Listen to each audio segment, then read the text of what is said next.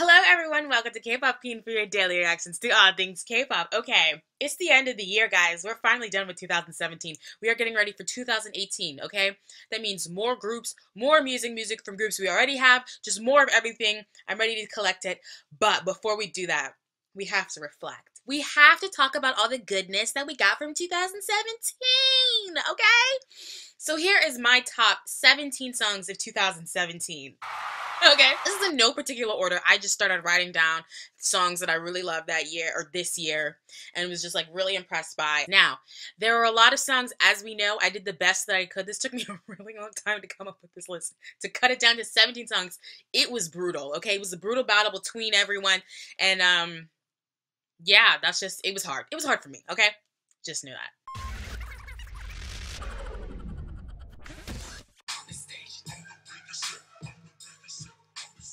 Coming in at number 17, as we can hear right now, is NCT 127, Cherry Bomb. The reason I chose the song is because, as we know, when they hit the stage with this one, we kind of went insane. We kind of lost our collective mind. I was so shook by the choreography, by the visuals we were getting from them, just by the whole concept itself. I mean, it was so completely different. And when it happened, netizens were like, NCT, if you want to make it in here, you can't do music like this. And they were like, nah, we got this. And they really did. They killed the stage. I spent a majority of my time Chromecasting this performance on my TV, just trying to like two-step with them. You know what I'm talking about? When they two-step across the stage, just trying to like follow Utah and like just failing miserably. But I loved this song. At number 16, Hatfelt, I Wander and Read Me. I couldn't choose because they were both really good. But when they dropped, I just remember being so excited. I was like, yes! First time since we're leaving JYP. We're collecting, you know, our sound. We're putting it out there. We're paving our path. This is us as a solo artist, okay? That's kind of what I live for, honestly. Us really getting out there, putting our sound out there, and making sure we're being authentic with our music. And that is what Hatfelt gave us, okay? I really remember thinking, I Wander is my one. I don't need Read Me. I mean, I liked Read Me, don't get me wrong, because the beats were pulling me in. The softness, the keys. She was keeping her vocals real soft. I was like, I'm into this. But I Wander has that guitar riff that I really need. But then I kept listening to Read Me, and I was like, no, this is stunning as well. And a lot of other people actually were like, I prefer Read Me to I Wander. So, you know, we were kind of all going back and forth on the songs, but we all collectively knew that she gave us two masterpieces. Why am I alone? And in at number 15 is honestly Everyday 6 Comeback. But the songs specifically to me that I really liked were Hi Hello, the one playing right now, I Loved You, I Wait, I Smile, I Need Somebody. I mean, every song, every Day 6 Comeback this year was phenomenal. And honestly, it was so right of JYP to finally give Day 6 their credit, because no lie, all of us are just kind of like, so is Day 6, like, what are they doing? Are they in the basement playing their instruments? Are they, what's happening? We need the music. We need this. We need these harmonies. We need these lyrics. We need this music. We need these vocals. We need all of these boys here showcasing their talent. And I first heard this, like, I really felt like I'd been cleansed with holy water. Like, my soul was so calm.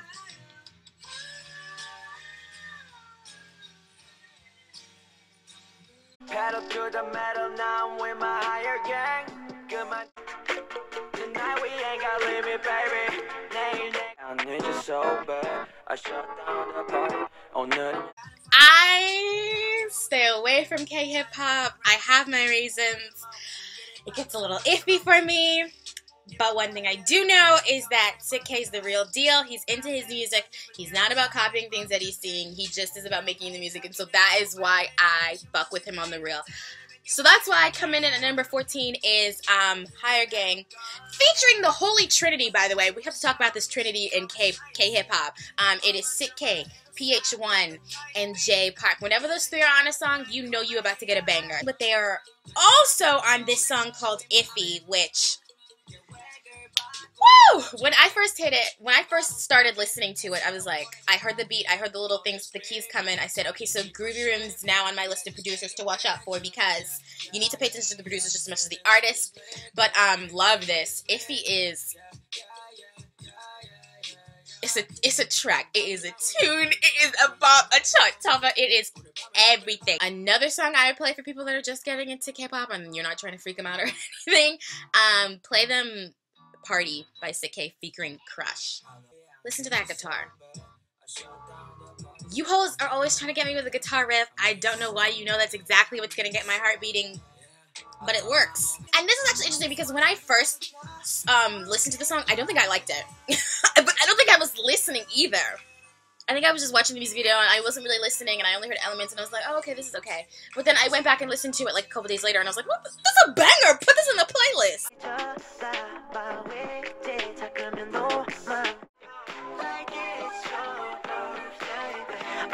Coming in at number 13 is none other than Jay Park with the birthday remix and another one of my favorite songs by him, Yacht, okay? He dropped this pretty recently with some other tracks. It was birthday remix, Life is a Gamble remix, and there was another song on there that he had dropped. But I was listening to them and I was like, okay, I'm into this. And then I heard birthday and I was like, cut the beat. The beat. The other song that I really liked by him was Yacht, okay, featuring Sick K. I mean, like, we all remember this video out here in the water on set. We don't need to go to the beach now, fuck that. Put some water down, whatever. We'll put up a little thing. It'll be cool. We'll come dressed out. We'll give some choreo. 3 different types of choreo, and it'll be hot. Some sort of drum thing that is going on in the background that I'm hearing that's carrying some things in the background, and I was drawn to that immediately. I'm also, of course, drawn to the honey vocals of Jay Park, but, like, who isn't? This breakdown is my favorite part. Like, Cha-Cha, you did not have to go that hard with this beat. You didn't have to do it. My homegirl, Sunmi, with the track of 2017, Gashina. You guys saw my reaction. I was like, this is a hit. I love this. I love her. I don't need anything else. And Korea agreed, okay? This song was #1. People are still performing this, you know what I mean? Like, it's still playing on the airwaves. Psy just did a cover at his concert, and that was so funny. It was hilarious, and he did amazing. But, like, this had such pop culture influence. The song itself is what drew me in. I was going to say it was the choreography that drew me in, but no, it's really this song because we didn't even see the choreography in the video. Like, we didn't see the choreography in the video, so, like, besides the iconic neck and the gun, down the body, hair, like, we just knew from the beginning with this song that it was going to be a hit. And it was. Coming in at number 11 is Suran with Wine featuring Changmo. Produced none other than by BTS Sugar. Obviously, well, okay, obviously, I'm gonna be honest. I hadn't really heard of her. I didn't really know of her songs before this song came out. When I heard that it's being produced by Sugar, I immediately ran to it because I'm always drawn to his productions in BTS. So all the songs that he's done, I was like, oh, you know, huge fan, love it. So when I heard that he produced this, I was like, oh, okay, yeah, definitely I'm going to check her out. Her vocals are so unique. You're just kind of like, you know, what else are you going to give me? What else are you going to sing for me in this song? You can't help but be drawn into her. And Changmo fits in so perfectly with this. It almost makes me wonder, like, who else could possibly do a feature on this song? Like, I almost cannot hear this song without him on it. And I think that's important. Sometimes I feel like features are dispensable. I'm gonna be honest. But I do not feel that way with Changmo. I think this was a great combination of these two artists coming together with this amazing song. Coming in at number 10 is, okay, is Divanoff featuring Changmo again, Timid. Now, I didn't know who this artist was, never heard of him, but Spotify was like, girl, you listen to a lot of K-pop, and I said, yeah, you're right, and they said, okay, so I got you this little K-sexy playlist for you to listen to, filled with all this K-hip-hop R&B songs. I said, alright, let me check it out, and that is how I got to know this song. Once again, Spotify coming out here, saving my ass, and showing me the artists I need to be paying attention to. This is the type of stuff I really like, these, like, chill beats, but, like, still impactful bass, you know? And then him coming in with these real soft, really nice, high notes. Like, this is it. If you don't know who he is, definitely check him out. I listened to his latest album, Karma, and I really liked it. Timid is obviously my favorite song off of it, but it's nice. It's nice. Coming in at number 9 is none other than our sexy female soloist, Hyuna. Okay? I know you're listening to this and you're like, wait a minute. I saw your reaction. You did not like this song. You were not into it. Listen.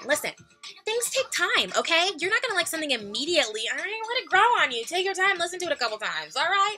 And that's what I did with Bebe. Well, Bebe, okay? I listened to it, like, way after it dropped. Maybe I came back to it a little, like, a month later, and I was like, all right, let me check this out again. And I was like, well, okay, I'm listening. She's giving us a really different side of her. You know, we're used to getting our real sexy songs from her, but she was like, I'm just going to scale it back a little bit, give the industry a little bit of a message, let them know where I'm at, and then I'll hit you with lip and hip, and we can go back to being sexy. But this is like the versatility of Hyuna, okay? And I'm really glad she dropped this. I'm so glad I woke up from whatever slumber I was in and really gave this song a chance. I remember listening to this album a little bit later. I needed to give IU like her proper time because she's always giving me these slow songs, but then she's also giving me these versatile songs like this one, and I'm just kind of like, IU, what can't you do? But yeah, I listened to it a little bit later, and I listened to this, and I was like, you know, like, it was like my aha moment, and I was reminded once again of the genius that is IU. This song is so complex note-wise. Like, if you listen to the chorus, she changes those keys quite a few times. She is going in and out of them, and I'm just like, girl, how? How you doing this? And IU already has such a high register, it astounds me that she can switch between these notes so easily, because I be getting lost. Now, of course, I'm not a vocalist, I'm a tone-deaf bitch, but, like, I cannot get enough of this. Coming in at number 7 is Lee Ki-kwang, What You Like, and Oh Hey Yeah. I couldn't choose between them once again. They're both amazing. This mini album that he gave us is phenomenal. I love this song, especially with the video. I love the choreography that he does with it. I literally always find myself stopping in the middle of the street to like follow along with what they got doing in the video. It is super infectious, okay? It's catchy. He's coming in sounding real good. Can't get over the elements of this. Like, I cannot get over the elements of this song. Listen for a little bit. Listen for a little bit. See, he suddenly puts in these keys to follow along with the melody. He suddenly puts in these keys for the melody.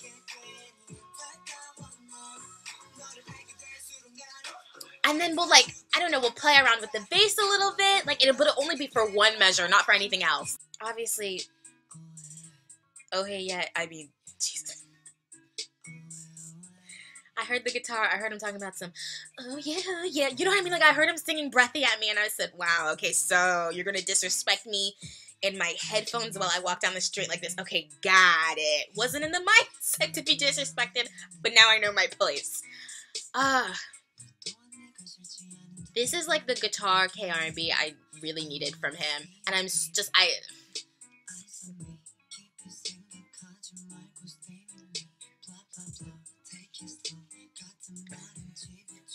can't even speak, just listen, just listen.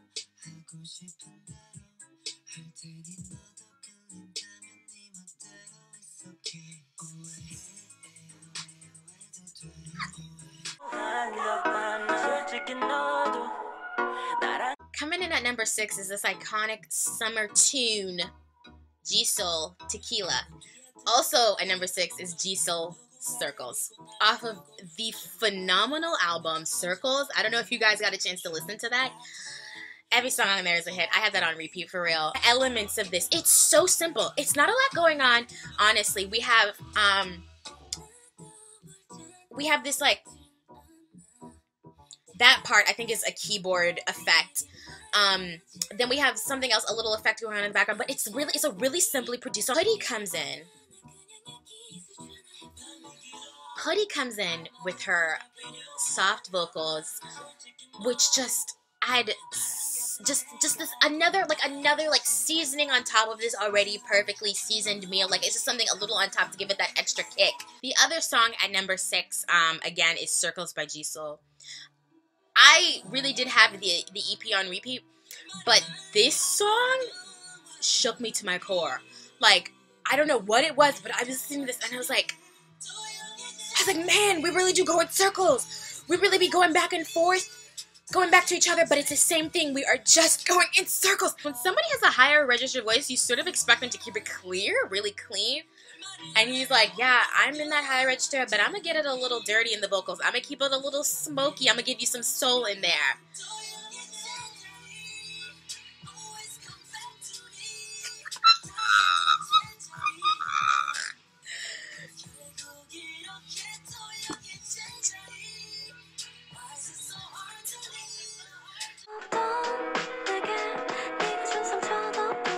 Coming in at number 5 is Epic High, Love Story, and Moonbae-dong. I couldn't choose between them because both of them really had my attention when I listened to the album.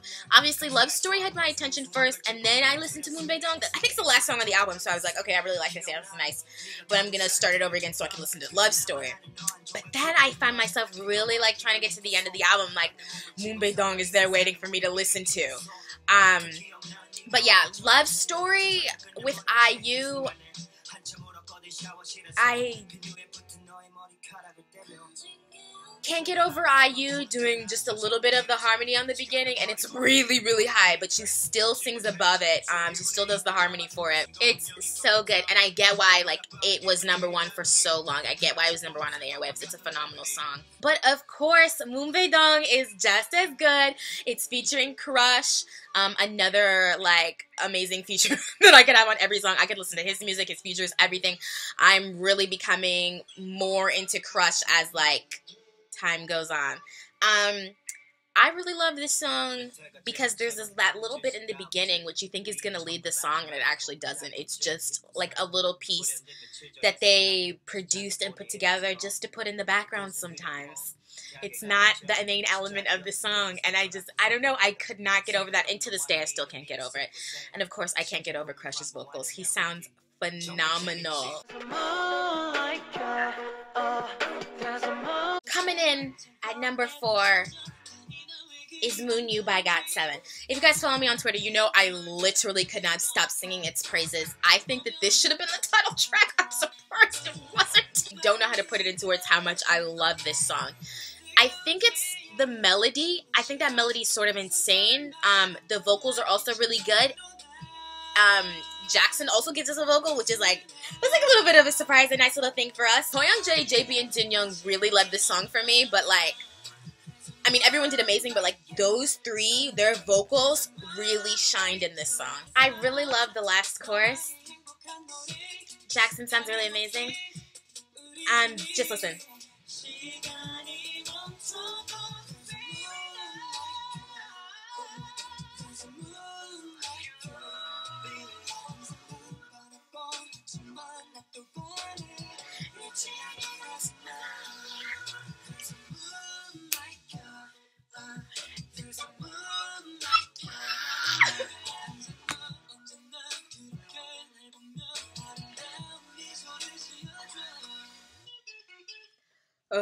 Oh my god, I love that song so much.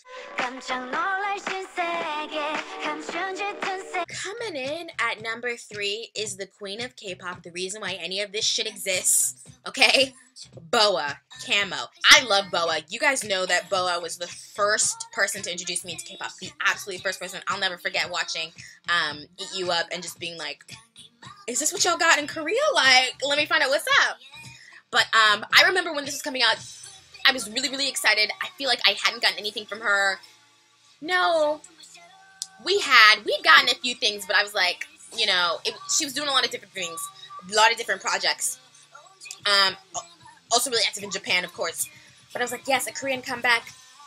Give it to me, what is it? And she came out with this, like, this insane video where she's like, I don't know, she's like connected to the wall. She's, you know, embedded in Swarovski crystal. She's given us strong choreo as usual. It's Boa. What else do you expect? She was Destiny's Child. I'm a Survivor. In her own little jungle, still connected to the wires. It's aggressive. It's not like your happy sounding song. It's a little aggressive, and I like that. So I was really glad when she came back with Camo. Coming in at number 2 is Red Velvet Kingdom Come. I did the reaction to it. Thank you guys so much for still watching that. I don't know how it has over 8,000 views. I don't know why you guys keep watching it. I don't know why other people are spreading it, but whatever. Thank you guys so much. But yeah, Kingdom Come is the highlight on this album for me. And it was I Just. You guys remember me thinking I Just was everything and I didn't need anything else.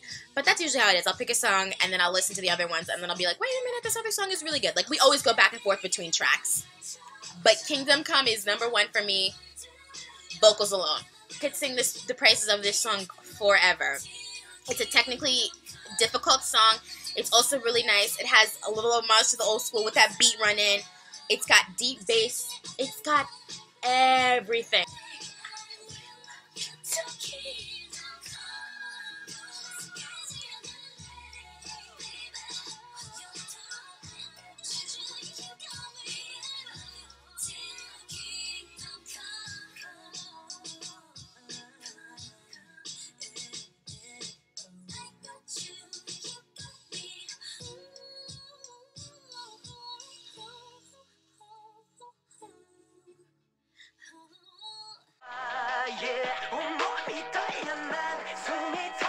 The number 1 song for my 2017 list is Thirsty by Taemin. The original and the Offset concert version. Listen, both versions have important things in them that I obviously can't let go, so that's why it's both of them. The one that's playing right now is the original version. But I remember hearing this and just being like, okay, it's dark, it's sexy, Taemin's keeping it real sexy. The chorus dropped and I lost my collective mind. I said, you're gonna put a hip-hop beat in the middle of this? Without any warning? I didn't see it coming. I'm still surprised every time I listen. Like, I did not see that coming, and I still can't believe he did it. But the Offset version has that little beat breakdown in the middle of it, which is really nice, because he made the video for it with that version. And that, came from my ass. I'm sort of glad I didn't record myself watching it because it was not cute. This is my number 1 song for 2017. I know I said that this was in no particular order, but it was the first one that I thought of, so it has to be my number 1 song.